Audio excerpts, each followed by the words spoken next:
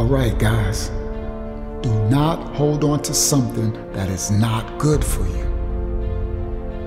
You have to understand, in relationships, a lot of times you just have to let go.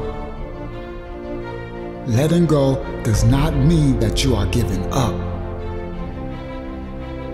It just sometimes means that you are finally beginning to see what was really going on. Even without you having complete closure for yourself, you still have to strive for a new beginning, guys.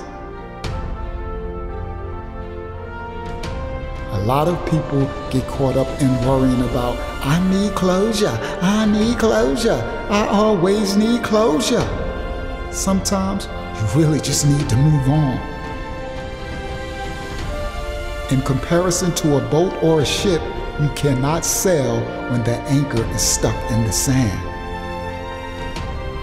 You have to pull that anchor up out of the sand for your ship to sail, for you to be free from being locked down by it. See, in that similarity, letting go when you need to let go is like pulling up your anchor out of the sand. When you let go, you allow detachment, freedom, and for happiness to grow inside of you. You have to let go. Uncle YAHSHUA, I love you all.